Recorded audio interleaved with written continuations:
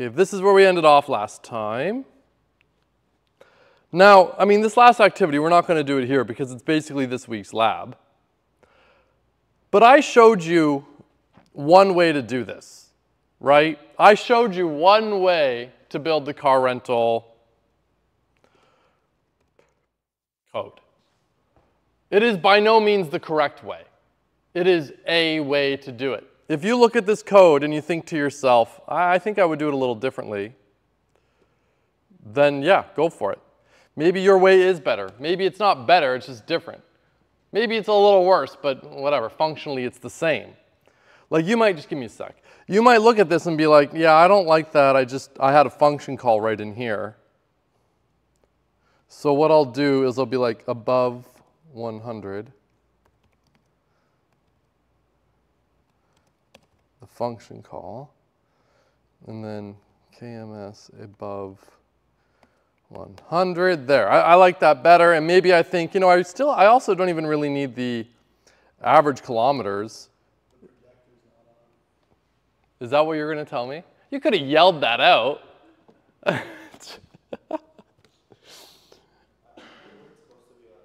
You didn't think it was supposed to be on? Oh, okay. Yeah, that makes sense. You just wanted to see how far I'd go, is that it? And then you spoiled the fun for everybody. All right, let's see if we can get it on. Because half the time, I don't even trust these projectors. All right, the center projector says it's on. Oh, it's there. Okay, good.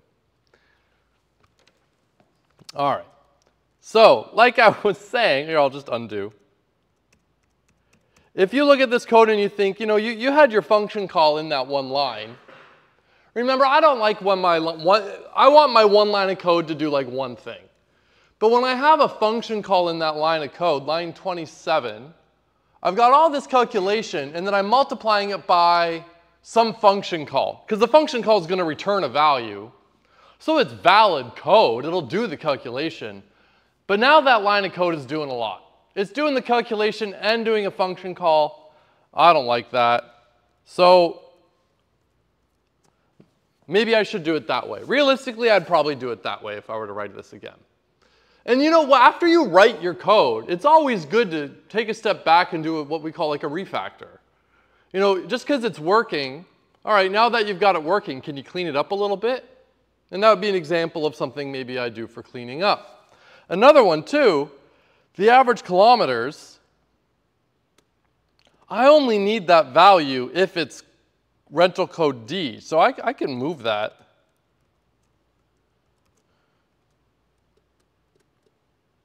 I'm going to move that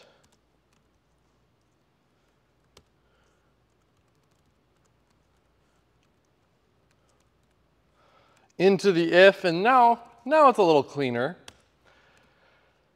And maybe I should make this age a constant, right? Because 25 seems like an arbitrary value. Maybe there's a reason it's 25, right? Maybe if you go to the rental companies and you say, why 25, right? I know I joke about it's the screw young people over age, right? But maybe there's a reason. Maybe they've got a very specific concrete reason, and they can label that value with a constant, and that's even better. So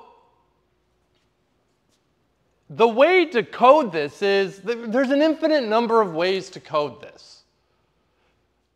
Obviously, this code is some of the most complex code we've written so far, but it's not crazy complex, so like in the grand scheme of things. And even now, we can start to see the several different ways we could implement this. Even slight variations are easy to come by. In the lab this week, it's about doing this, and the point is to do it without looking at what I did, but to do it and just come up with your own solution, and it'll work, and you'll see how different it is. There's no right way. There's a lot of wrong ways, fine, but if you coded it a little differently and it does the job and it's, you know, it's good code, fantastic, well done, good job. What I'm showing you here is by no means to suggest that this is the right way to do it. No, not at all. It's just a way to do it that is correct. Questions about that? Cool. All right, now to actually go to the loops. All right, so we learned about if-else. And if-else is a great way. If I have a chunk of code that I want to run under some condition, right? Conditionals. So I've got some code that, it allows me to make a decision. But with an if statement, that chunk of code will only run once if the condition's true, which is ideal in a lot of cases. But sometimes it's not. So first and foremost, I want to be very clear. Have a look at this code. I'll give you 30 seconds. Have a look at this code. It's going to print out 4 different values. What are the 4 values that it's going to print out? Give yourself 30 seconds. Come up with an answer in your head. And then we'll go through it just to make sure everyone's on the same page. This should be easy at this point.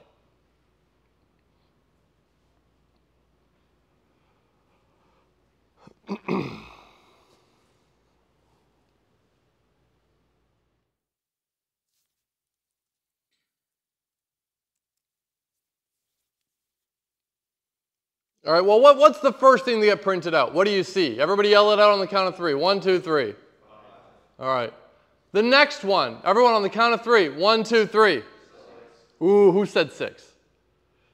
Someone over there said 6. People said 6. Why did you say 6? Just look too quickly? Yeah, that's probably it. I was trying to trick you on that one, so I got a couple of you. So why is it 5? Well, it was B is 6. I printed out A. Who cares what B is? All right, so the second value to be printed out is 5. The third value to be printed out is, on the count of 3, 1, 2, 3. 11. There you go. And then finally, the last value to be printed out, 1, 2, 3. 4. Look at that, 4. Why 4? Well, on line 10, I obliterated whatever was an A, put 3 in there. Then I said A equals A plus 1. Well, A was 3, add 1, it's 4. Put it back into A, print out A. There, that's it. And this is all to just emphasize, I can reuse variables however long I want. I can keep doing this forever. And I know we looked at this in the previous topic, but this code here at the top of the screen and at the bottom of the screen is functionally equivalent. The first one says A equals A plus 1. So take the value of A, add 1 to it, and put it back into A. The one on the bottom is a shorthand that means the same thing. This means A equals A plus 1. That's all. It's a shorthand for it. You could also do minus equals, times equals, etc. If you like the shorthand, use it. If you hate it, you don't like it, don't use it. It doesn't matter. Do what you want. Now, like I said, the ifs will run a chunk of code. The chunk of code is the stuff in the if statement, like in that block, the indented code under the if. If I wanted to run code multiple times, like if I wanted to print hello world 5 times, well, here's how I'm going to want to do it.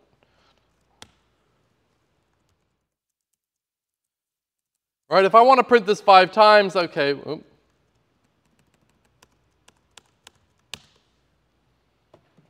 Give it a second while it connects. There, right? If I want to do it 10 times, no big deal, right? Kind of annoying, copy, paste, whatever. But I can do that. The problem with this is, yeah, it's kind of annoying. It doesn't scale well. If the next time I said do it 1,000,000 times, you're going, oh, all right, that's kind of annoying. You could do it. Still going to be annoying. It's prone to errors. Like, I know I was doing copying and pasting, but if I started writing out code I wanted to do multiple times, several times, I might make a typo, I might make an error. So it's more prone to errors. It's harder to maintain. And, what if I want to, every time I determined how many times I want the number, or how many times I wanted print to be printed out, sorry, every time I wanted the high to be printed out, I determined the number of times before runtime. I had to go in and hard code, okay, I pasted it 5 times, I pasted it 10 times, right? There's no way to determine the number of times I printed out at runtime. So for example, what if I wanted to ask someone for input? How many times do you want to print out high? It tells you, and then, okay, print that number out. I can't do that with this strategy. So this is where loops come in. A loop really is just an if statement that's going to repeatedly run until the condition is not true. It'll repeatedly run while the condition is true. So here's an example of a loop. This is what we call a while loop. Now, having never seen this code before, I'm not going to hit run.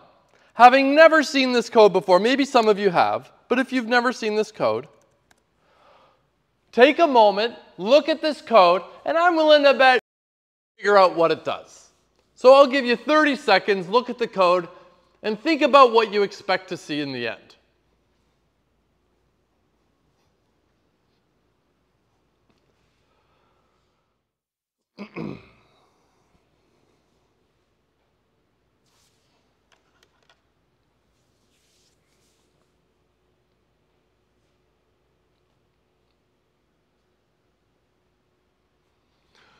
Let's start by going through the code.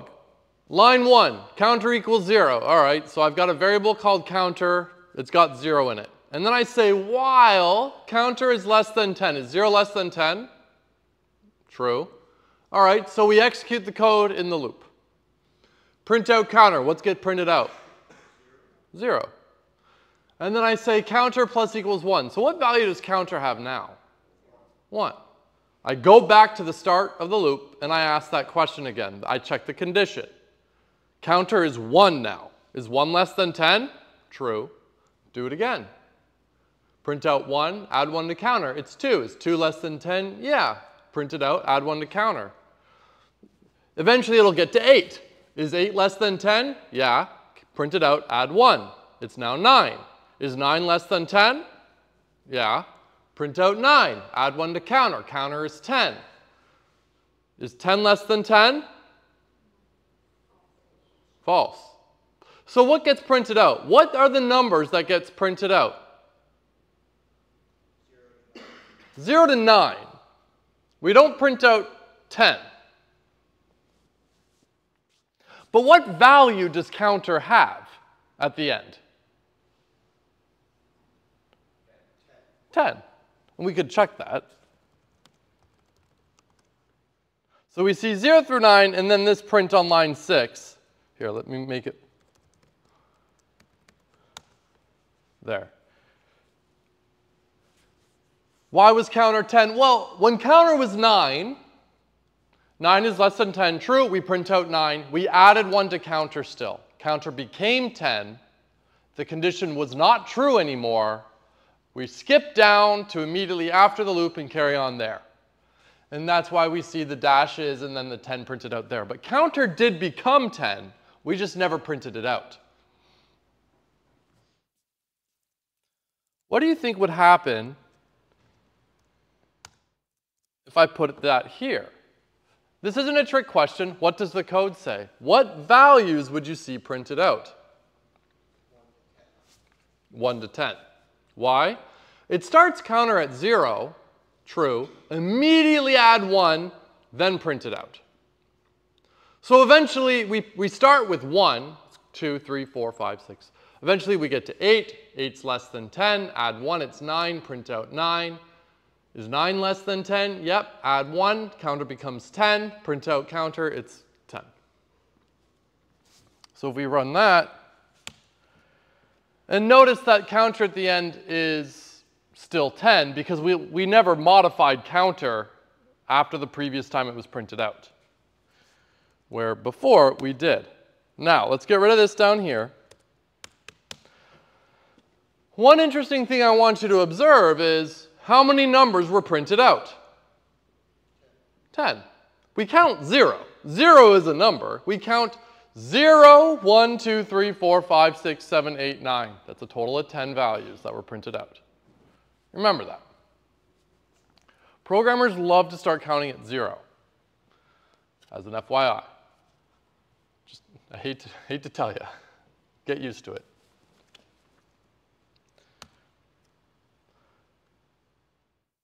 Okay, cool. Yeah. Just like the if, the while really doesn't care what the condition is. All the while cares about is what is the Boolean value the condition evaluates to. There's a Boolean condition, there's a big condition, a big expression, that's going to get evaluated to either true or false. That's what the while cares about. When the thing evaluates to true, it sees the true, it runs. So here's a quiz for you. What's this going to do when I hit run?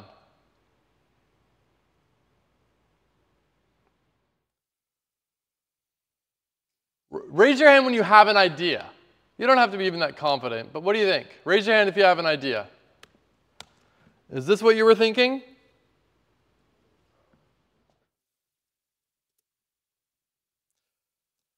The while will run whatever the condition, whenever it sees a Boolean that is true. So, counter is 0, while true. That's true. Run the code. Print out counter, add 1. Is true true? Yeah. Run it again. Run it again. The value true will always be true. Therefore, this loop will run forever. This is an infinite loop.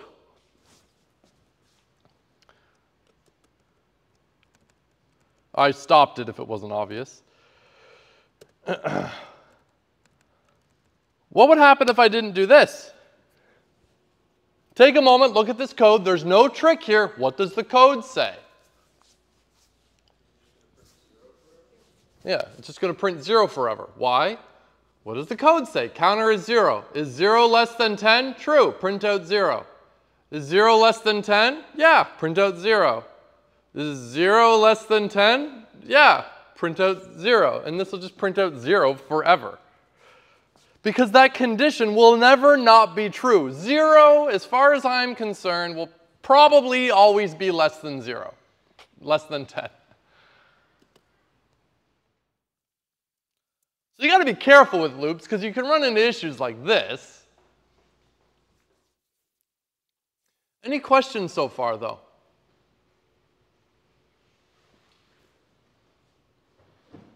Yeah. Can you set a condition after, so it's like while counter is less than 10, but maybe if it equals 7, it would end, or? Yes, you can. No, I don't actually talk about this. And there's some programmers would say, this is kind of bad style. But you can say if counter equals 7, for whatever reason, this is kind of a silly contrived example, but I'm going to show you anyways. You can use this word called break, which means break out of the loop. We don't typically, people will say, there's a lot of programmers that'll say avoid using breaks because you can always rewrite your code in such a way that it doesn't need a break. But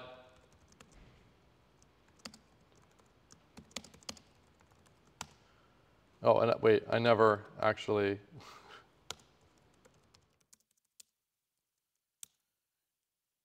there. Right? Cool. You can do that. But you can always say and counter is not equal to 7.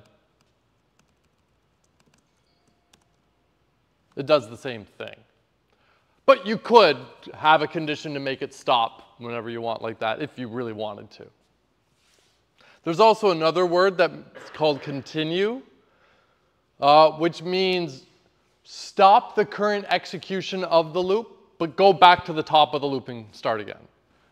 It does have its uses, but again, there's a lot of programmers that say, don't do that. You should rewrite your code in a way where it doesn't do that. It's not bad, it's just some people say it's bad. Kind of to each their own. It's a design decision. Just like the if, this is a Boolean expression this is an expression that's going to evaluate to a Boolean if it's correct syntax. All the while cares about is I run if that evaluates to true. If I see a true, I run. If I don't see true, I don't run. That's it. So it's not the condition that matters, it's what it evaluates to that matters, just like the if. You might be thinking to yourself, well, you're kind of saying the same thing because the condition does evaluate to. You're right, but a lot of people they kind of forget that the condition evaluates to a Boolean, and they think that like the if actually cares about the condition itself, which I suppose it ultimately does, and maybe I'm splitting hairs on some minor nuance, but I don't know, I think it's important to note.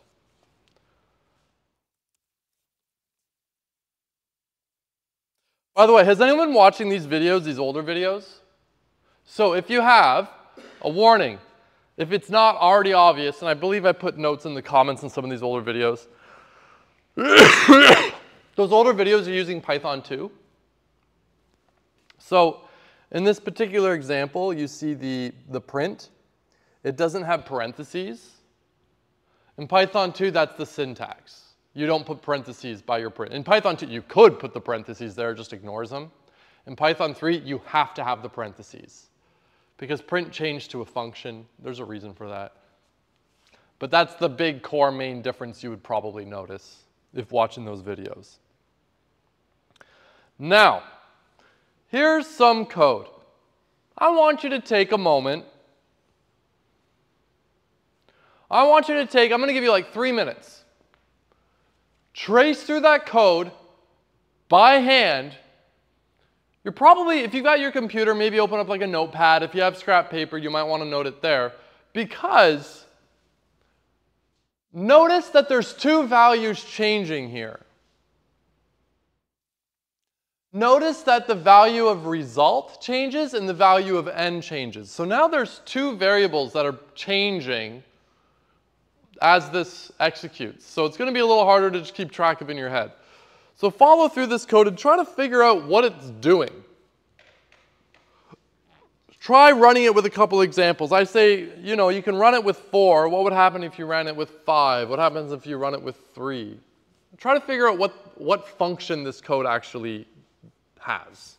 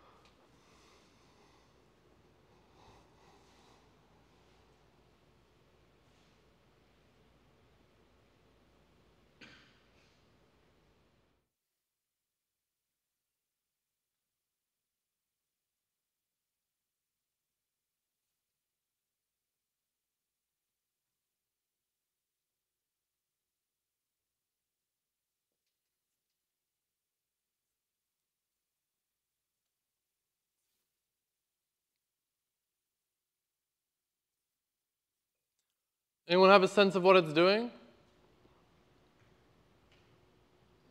Just counting down from it. No, not quite. Think about how the input to the function, the arguments, and what's returned relate to one another. It's a tricky one.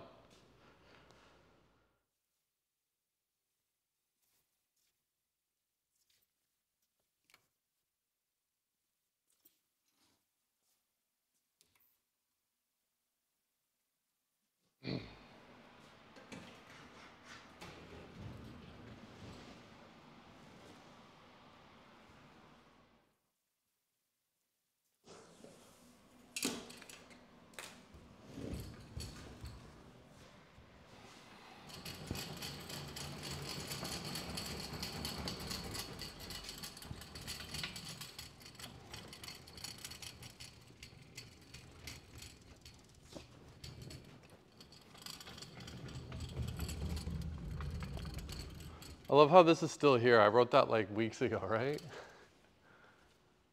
Oh, you can't even see.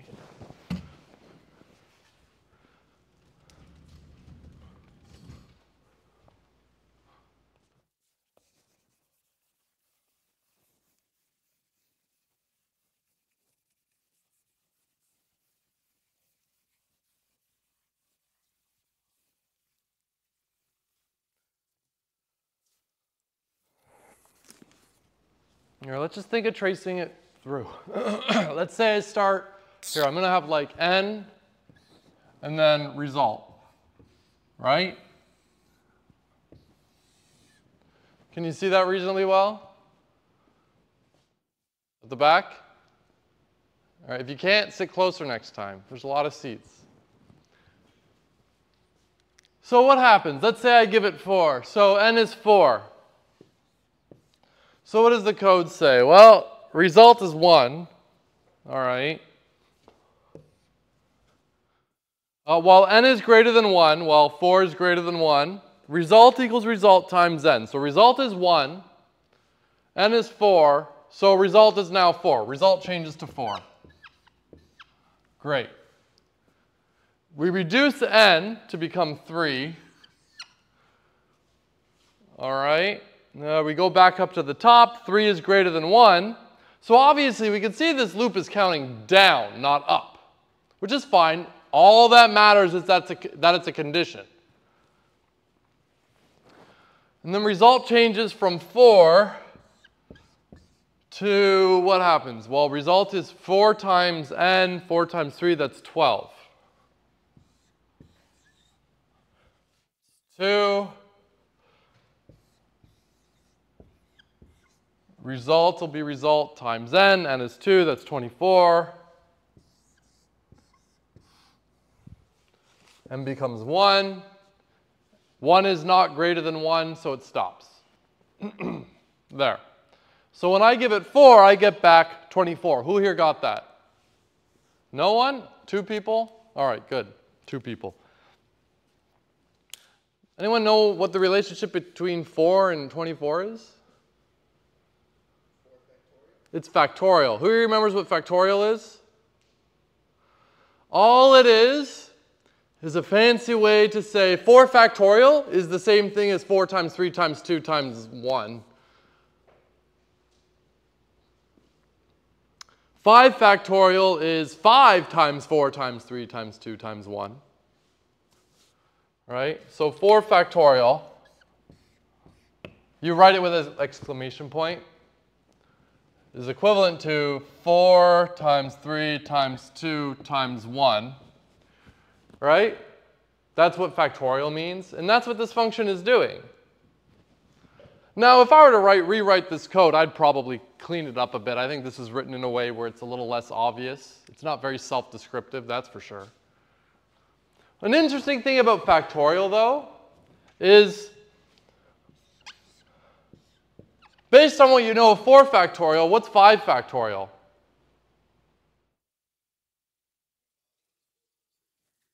Yeah, you're working too hard. I don't want to, yeah, it's 120, but it's 5 times 4 times 3 times 2 times 1, right? 5 times 4 times 3 times 2 times 1. Does anyone notice anything interesting though? About like what we see 4 factorial and 5 factorial here?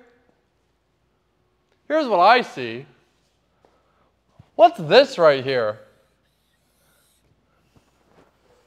That's 4 factorial. So 5 factorial is equal to 5 times 4 factorial. Pretty cool, right? In fact, here's a fun little thing, and this is going to come up a little later in the semester. Here's a cool little thing. What's 1 factorial? It's just 1, right? So if I ever asked what 1 factorial was, it's just 1. Now, what is n factorial? Some arbitrary value n. What's n factorial? Say that again, but louder. N factorial is equal to, I don't really have a lot of space here. I'm going to erase this just to make a little bit more space. Here, let's do it in a few more steps, right? So n factorial is obviously going to be n times n minus 1 times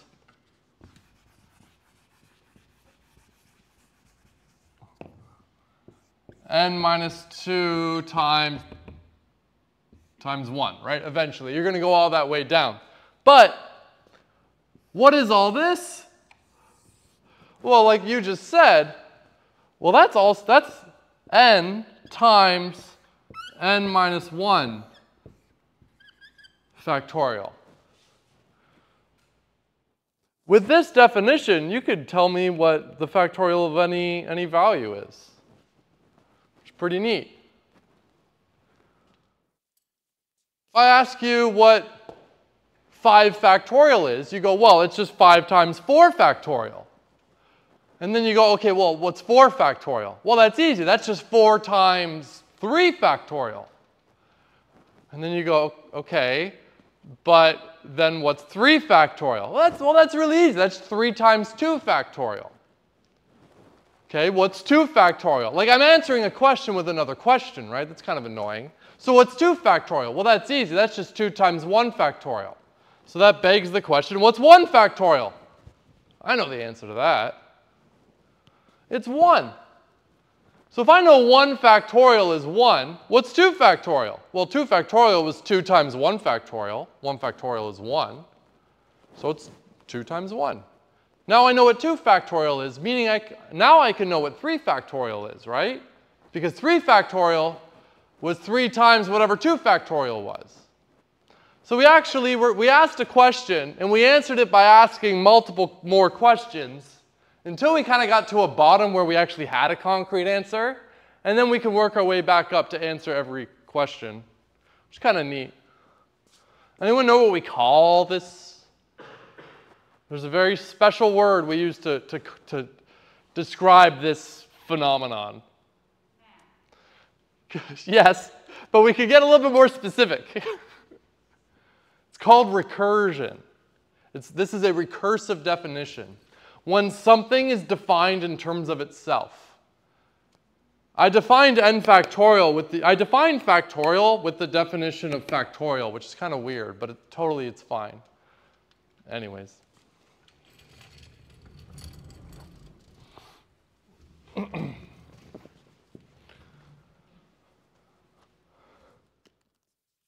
So here's an activity. Write a function called int sum that takes a single integer n and returns the sum of all the numbers from 1 to n inclusively. Meaning if I give you 5, I want 1 plus 2 plus 3 plus 4 plus 5. Like include the 5. Write that function.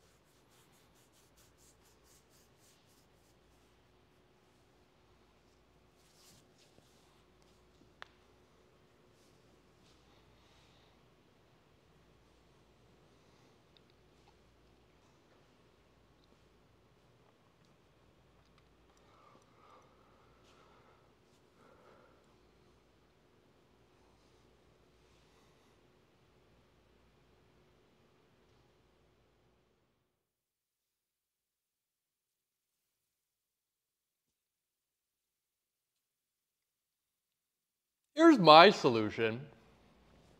And we're going to pick up here on, when do we have class next? Tuesday? Monday? Monday, I think? Whenever we have next class.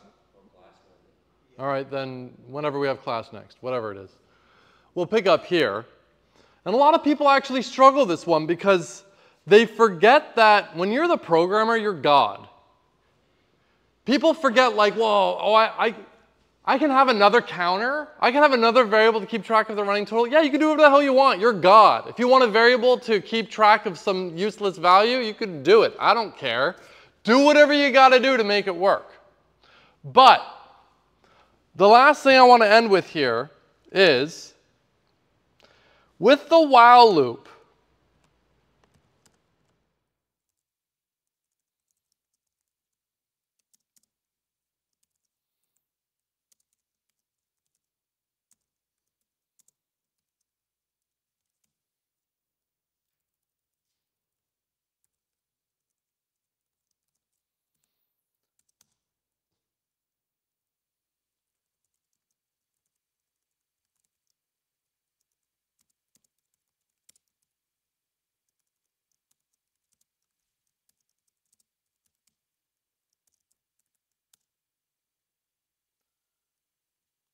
all that matters is that it's a condition. The while loop doesn't, a counter is, I used a counter to create a condition because I wanted to count.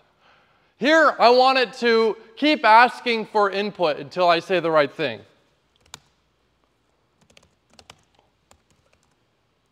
There, it finally stopped. All that matters is that it's a Boolean condition. The counter is not a necessity, it's just a Boolean condition. Anyways, we'll wrap up here.